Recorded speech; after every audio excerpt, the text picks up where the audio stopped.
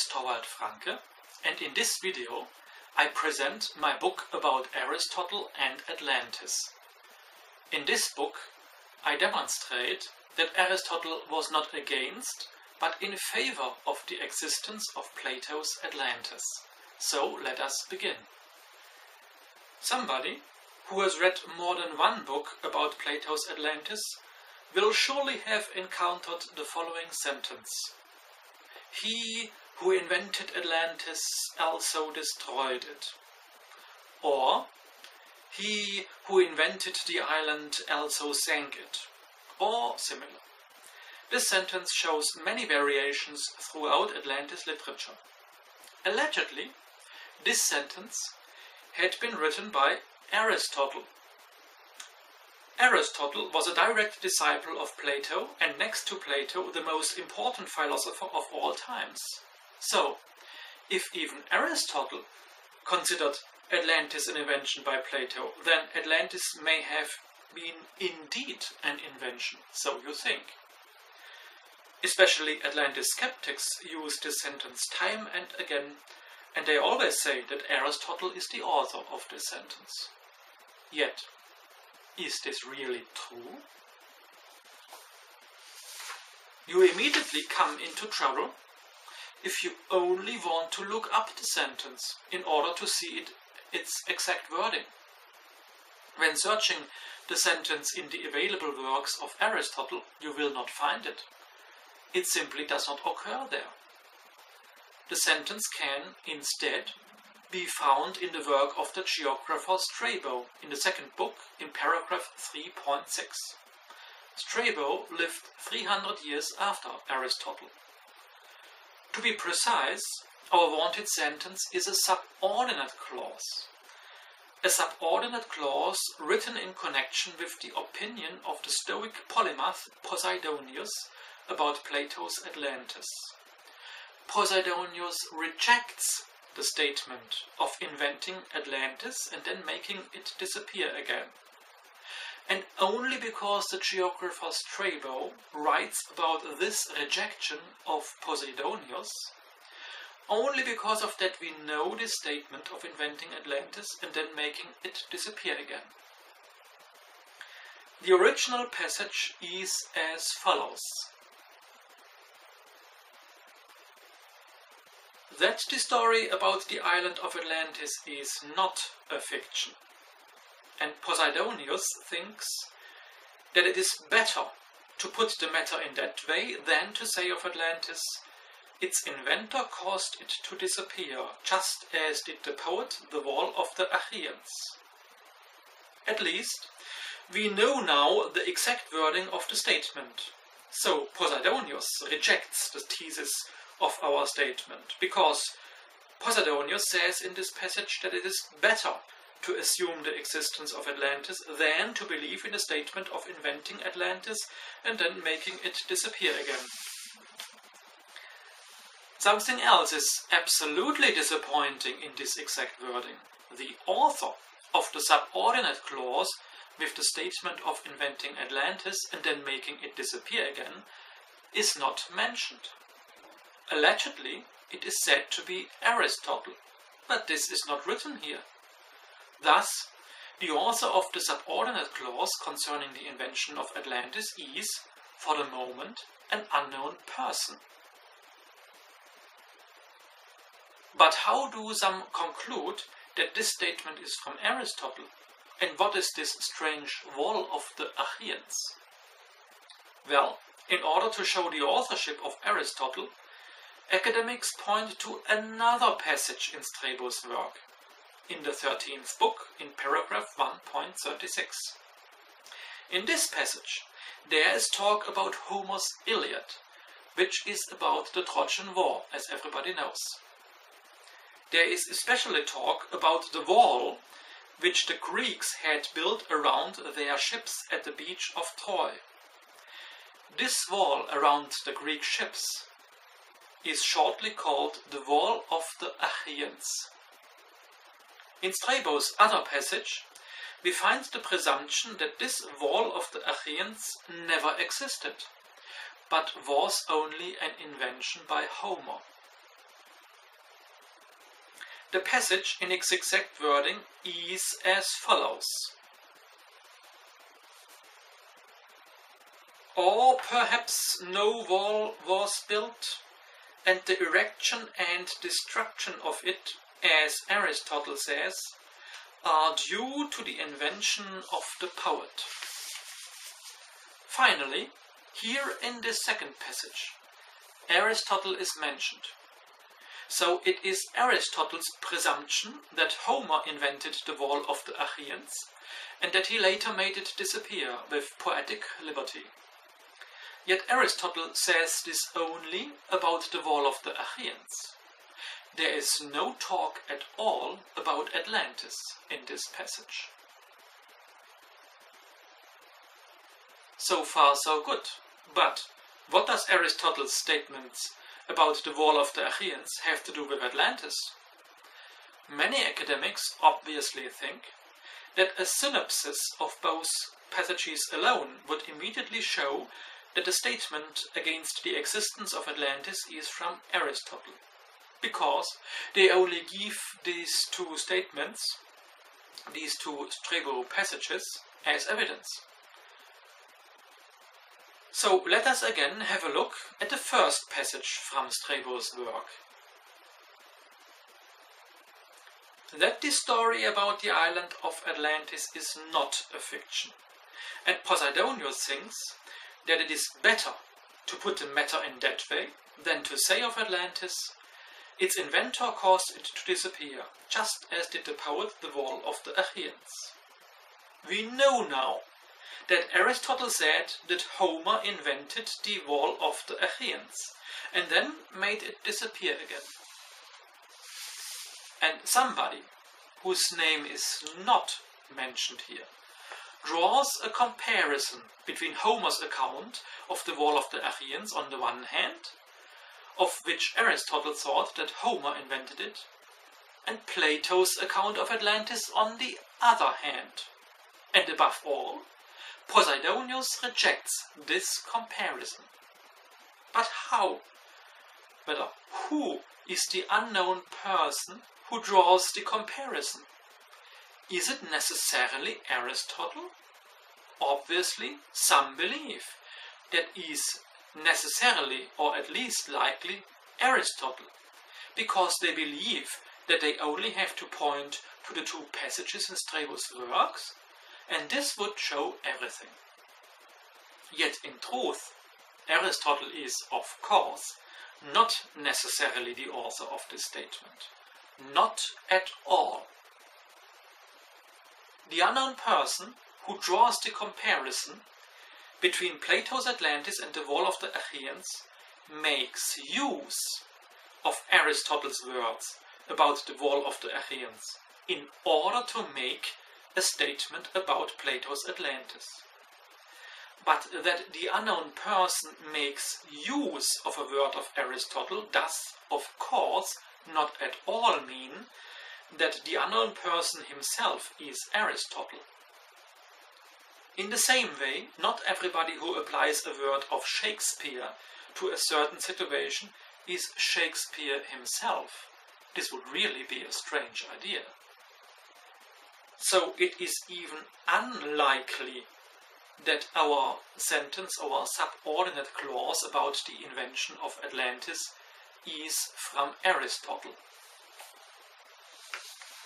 Furthermore, Strabo, who likes citing Aristotle even when he disagrees with Aristotle, always mentions Aristotle's name when he cites him. But here, Strabo does not mention Aristotle's name. Some academics add to the evidence they give for Aristotle's authorship a hint to a collection of fragments from the lost works of Aristotle. The passage in Strabo about Aristotle's opinion about inventing the wall of the Achaeans and then making it disappear again is indeed such a fragment from a lost work of Aristotle. It most probably is from the lost work Aporimata Homerica. It is fragment number 162 in the collection of Valentin Rose. But when looking up there, you only find the word about the wall of the Achaeans, but not the word about Atlantis. And thus the hint to the collection of fragments provides again no evidence for Aristotle's authorship for the sentence of the invention of Atlantis. To give as evidence the two Strabo passages or the hint to the collection of fragments is simply an insufficient evidence. What academics provide as evidence concerning our question is frequently close to feigning evidence, since it simply is no evidence. Let us note that the word against the existence of Atlantis had never been included in any collection of Aristotle's fragments. Also, numerous researchers on Plato think it is a word of Aristotle. This can only mean that the researchers on Aristotle do not consider the statement a word of Aristotle.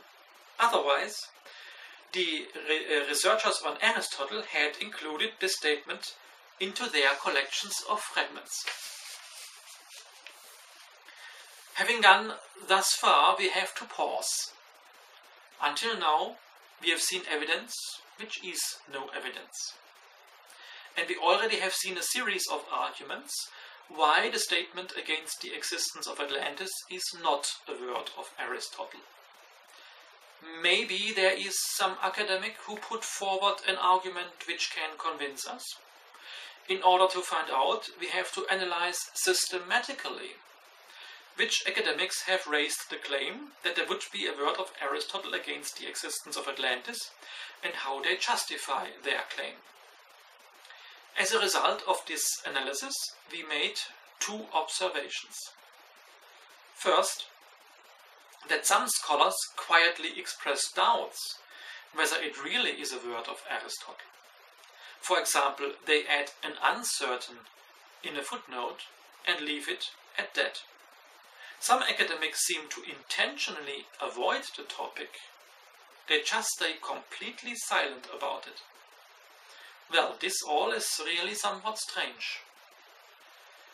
As a second observation, we found that practically no academic makes an attempt to explain how these two Strabo passages show that Aristotle is the author of the statement against the existence of Atlantis. Instead, always only, these two Strabo passages are given as evidence, in quotation, without any further explanation. Sometimes a footnote points to another academic who uses the statement as an argument. Thus, one academic points to another academic from whom he got the idea. When tracing back this chain of references from academic to academic, from footnote to footnote, then we find that all these chains of references converge at the Frenchman Jean-Baptiste Joseph Delambre.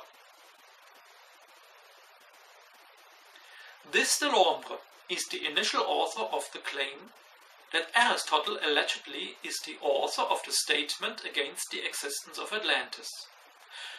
Jean-Baptiste Joseph Delambre was a famous astronomer. His name is engraved in gold letters on the Eiffel Tower in Paris, together with the names of 72 other famous French scientists. It was in the year 1816 when Delambre published his claim. Before Delambre, nobody ever had put forward this claim. Really, nobody. To the contrary, until far into the 19th century, Aristotle was considered to be in favor of the existence of Atlantis. Beginning with Proclus in late antiquity, many authors put forward passages from the works of Aristotle as evidence for the existence of Atlantis, which and why we will see in the second half of this video. By this, we disproved just another widespread, mistaken claim. It is the claim that in the Middle Ages allegedly nobody wrote about Atlantis because Aristotle, as the leading philosopher, spoke out against the existence of Atlantis. But none of this is true. Aristotle did not speak out against the existence of Atlantis. And in the Middle Ages there were many authors writing about Atlantis, as I demonstrated in my book about the history of Atlantis hypothesis in 2016. But how did Delambre come across the wrong idea? That Aristotle would be the author of the sentence against the existence of Atlantis. Delambre himself tells us. Allegedly, he had found this interpretation in the Latin commentary on Strabo's work, written in 1587 by the Renaissance humanist Isaac Casaubon. But if we look up there, we only find that the statement about the wall of the Achaeans is from Aristotle. Isaac Casaubon does not say in his commentary that also the statement against the existence of Atlantis would be from Aristotle. We only can guess that Delambre made a mistake, that Delambre probably misinterpreted a complex Latin sentence. Yet in any case it is crystal clear, Delambre made a mistake. And this mistake started to spread in 1816, until it finally became included into the leading academic lexicon Pauli's Real Encyclopädie in 1896. From this date, the mistake had become official science. In the 2000s, that is around 200 years after Delambre, Professor Harold Tarrant, practically as the first scholar ever, put forward some vague presumptions why Aristotle could be the author of this sentence. Tarrant points to similarities of the words for invent and make disappear in both Strabo passages. Yet such similarities are not very meaningful, since similar vocabulary does not say too much. When two people say something similar independently of each other, then it frequently happens that they use similar words. What is more, these words do even not occur in the same grammatical form. Also concerning certain passages in the work of Proclus from late antiquity, Tarrant puts forward some speculations, but it really are only mere speculations, since he builds his argument on mere assumptions and loose comparisons. For example, the word to invent is similar on the one hand side in Plato, that Atlantis was not invented, and on the other hand side in Strabo, in the subordinate clause, that Atlantis was invented. But the word invent is used in affirmation in the one source and in negation in the other source, and this prevents us to see much similarities here. And then it is absolutely not clear where to draw the line in the Strabo passage between what Aristotle says and what Posidonius and Strabo say. Maybe Aristotle indeed put the statement of inventing Atlantis and making it disappear again in his own words, but he did not stop there. Maybe he also added the rejection of this statement, as we have seen it with Posidonius. As we can see, this all is very, very speculative. Furthermore, Tarrant has fallen for the wrong idea that already in antiquity Aristotle had been believed to speak out against the existence of Atlantis, yet this is definitively wrong. As we could demonstrate, before the year of 1816, nobody ever did believe this. The opposite was the case. Well, at this point, we can finalize the first big question of this video. And we can conclude the oft-cited word against the existence of Atlantis is not from Aristotle. Nothing speaks in favor of this assumption, and everything, really everything, speaks against it.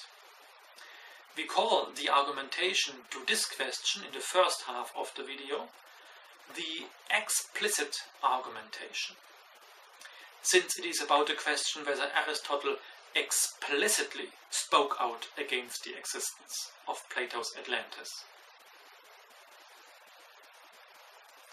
The second big question of this video, which will occupy us for the rest of the time, is the following.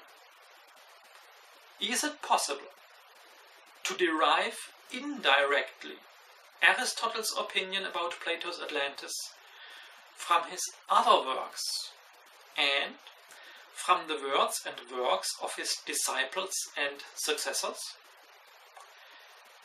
This is what we'll try now. We call this argumentation, which we do now, the implicit argumentation, since it is about implicit hints to the opinion of Aristotle. When looking around in the works of Aristotle, we find numerous statements which correspond to Plato's Atlantis story. For example, we find a number of statements about repeatedly occurring natural disasters, and that the development of civilization starts anew after each natural disaster. Now, this is really the same idea as in Plato's Atlantis story. In the field of geography, Aristotle assumes, as did Plato, that the Earth is a sphere. Aristotle thinks that the sea route from Gibraltar to India around the globe cannot be too long. In this connection, Aristotle mentions as a reason for the proximity of Gibraltar and India that in the Far East, as well as in the Far West of the known world in Aristotle's time, there live elephants. Ernst Hugo Berger, one of the luminaries in the field of ancient geography, clearly recognized what this means.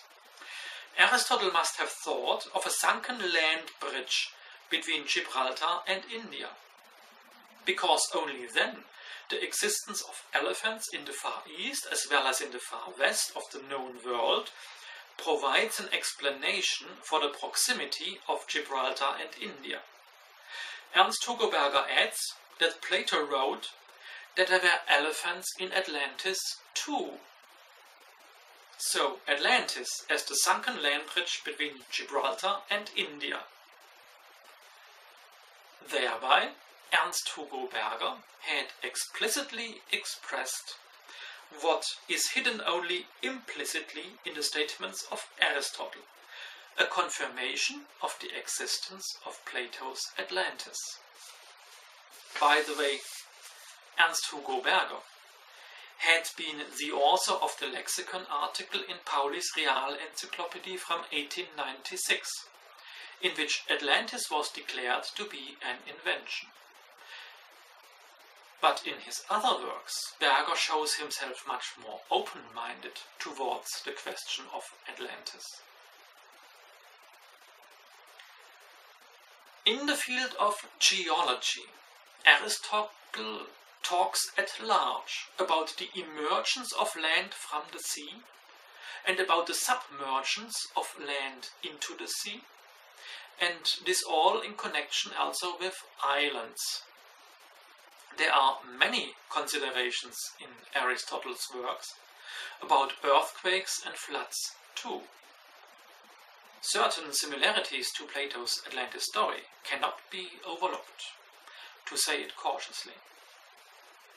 In the very same work in which Aristotle talks about geological phenomena, Aristotle also mentions the mud in the sea in front of Gibraltar. In these times, everybody believed that there was mud in the sea in front of Gibraltar, which prevented seafaring. Yet Aristotle does not put forward any reason for the existence of this mud in front of Gibraltar. And this in a geological work in which giving such reasons for such geological phenomena is the main topic. If Aristotle does not put forward any reason in this work, then Aristotle practically and automatically agrees with the one and only reason for the existence of this mud in front of Gibraltar, which was ever put forward in these times. And this is Plato's Atlantis.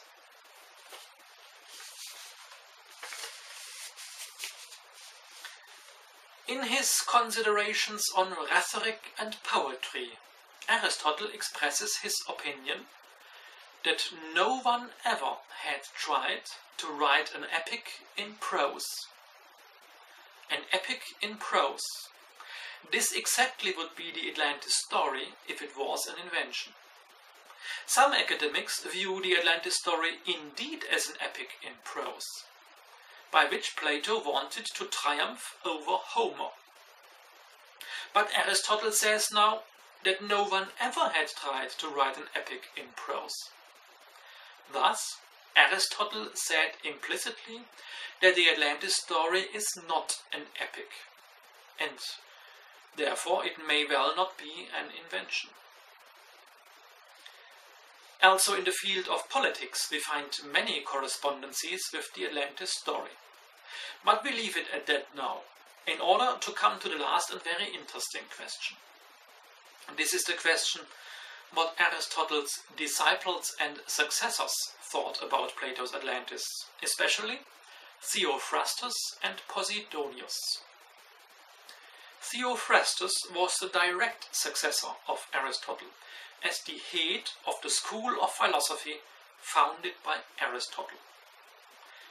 There is a fragment from the lost works of Theophrastus handed down to us by Philo of Alexandria. In this fragment there is explicit talk of Atlantis as a real place.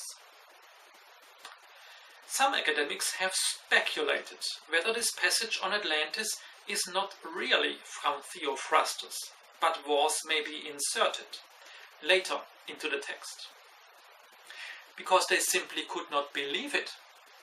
Because they assumed that Aristotle spoke out explicitly against the existence of Atlantis in Strabo, and Aristotle was the teacher of Theophrastus.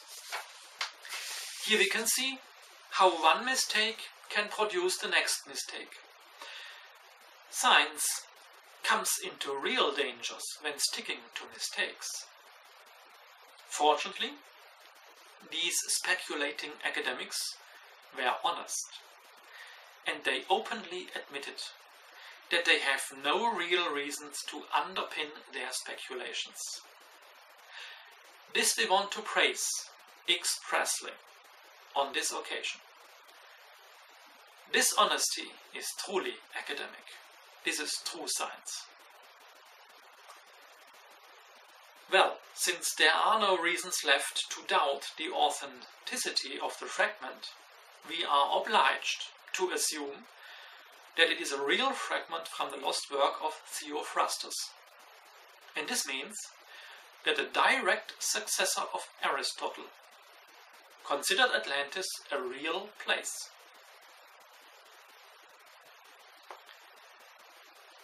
The Stoic philosopher and polymath Posidonius is known to be a loyal follower of Aristotle's teachings concerning geography. We already have seen his opinion about Plato's Atlantis at the beginning of this video. Posidonius cites, as we have seen, the comparison between Atlantis and the invention of the wall of the Achaeans, in order to reject this comparison. On the one hand side, there remains some uncertainty for Posidonius, yet he is clearly inclined to believe in the existence of Atlantis. If Posidonius, who is known to be close to the geographical views of Aristotle, had a totally different view, than had Aristotle, then Posidonius surely would have discussed this, but he does not do it. Posidonius seems to be in full harmony with Aristotle in this question. And this suggests that Aristotle had no other opinion than Posidonius. Let us make a short summary of the implicit argumentation. Aristotle nowhere contradicts the Atlantis story. In many details and elements, we found even correspondences and agreement.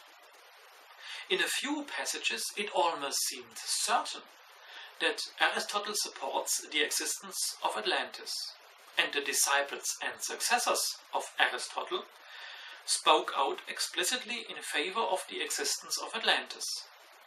Therefore, it is no surprise that from antiquity until far into the 19th century, that is, until de Lombre's mistake prevailed, numerous authors relied on passages in Aristotle's works in order to speak out in favor of the existence of Atlantis.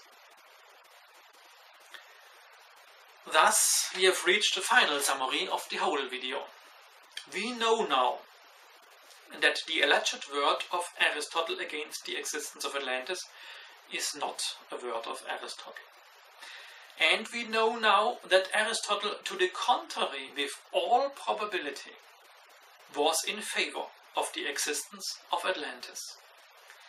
This means that academic scholarship is caught in a collective error in this question, and this since the 19th century. This is also the reason why several academics express their doubts only shortly in footnotes, or even avoid the question completely. They realized that there is a problem with the prevailing opinion, but they want to avoid troubles by not confronting it. The best approximation of the thoughts of Aristotle about Plato's Atlantis may well be the statement by Posidonius, as handed down to us by Strabo. This means he has no absolute certainty about the existence of Atlantis, yet he is clearly inclined to believe in the existence of Atlantis. Therefore, at the end of this video, we want to read the words about Posidonius' opinion as a description of Aristotle's opinion. That the story about the island of Atlantis is not a fiction, and he thinks that it is better to put the matter in that way than to say of Atlantis, its inventor caused it to disappear, just as did the poet the wall of the Achaeans. Dear ladies and gentlemen, we have reached the end of this book presentation. I hope I could help you to make progress in your own thoughts about Plato's Atlantis.